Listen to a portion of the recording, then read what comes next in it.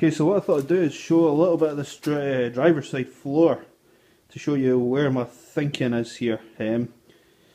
What I've got is a floor panel, obviously. I've got a nice solid sill, really pretty solid, pretty clean. I'll probably get some really dodgy camera work here.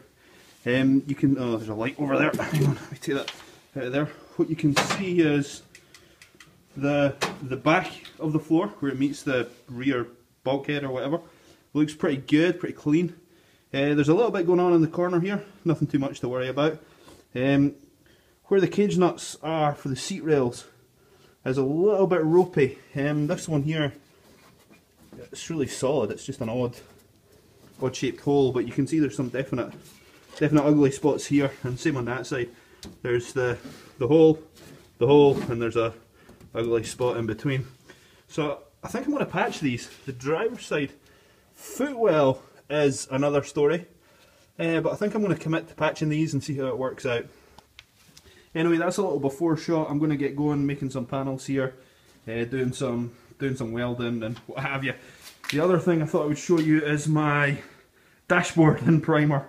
It's taken about 12 hours for it to dry because, as I say, the weather's been pretty sketchy here, but it's in white, a lot of runs, a lot of ugly spots, but I'll attack that with a tiny little bit of sandpaper and then put a nice coat of gloss white on the back of that. Looks really good actually, but that's just an added bonus. So floors today, floors tomorrow. Hopefully by, oh, I don't know, a few days time, I'll have a good solid floor at the back here and some sort of plan for the footwell. I've kind of scuffed it. You can see it doesn't look bad. There's quite a lot of metal. That hole looks good where the jack thing goes, the jacking point is. You can see it's not terrible, so I'm going to try and patch it, see how I do. Okay, so I have started removing panels, and I don't know if I'm nervous or happy or what the hell's going on here. This looked a lot like that, just a little hole. So what I've tried to do is cut back into good metal, and that feels pretty good in there. And just so you can see, this is the panel that came out of, or sorry, getting all confused here. This is the little section that came out of there.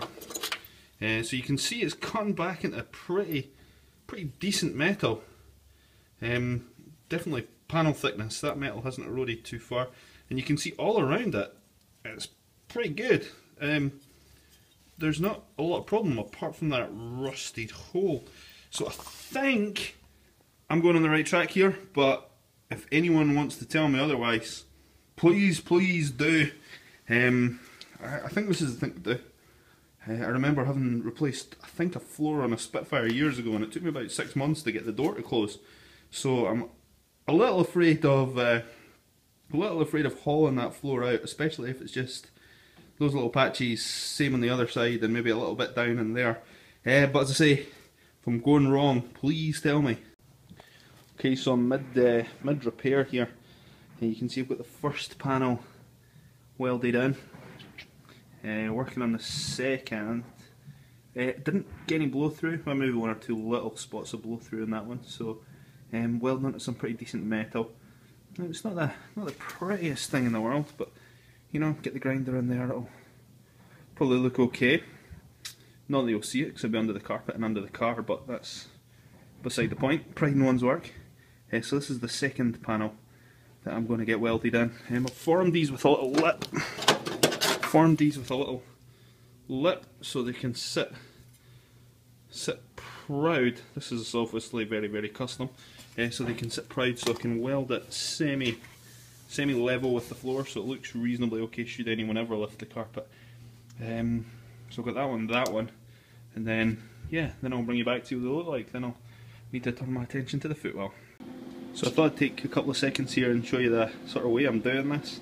Getting the panel in position, then just literally tacking it in, so I can get it held in place without having to worry about fingers or clamps or any of that good stuff.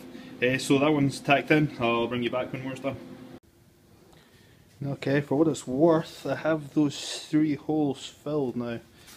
Yeah, well, a couple of blow throughs on the last little patch. It looks hellish from up here actually. So I chased them around a little bit, but yeah, they're full now. You know, it'll do. It'll do. It's not the neatest job. It's probably not the best fix, but it's a whole lot quicker, easier, less impactive. I don't know, whatever word you can think of saying, than new floors. I'm going to turn my attention to light in the way, in there now, and see what I can do.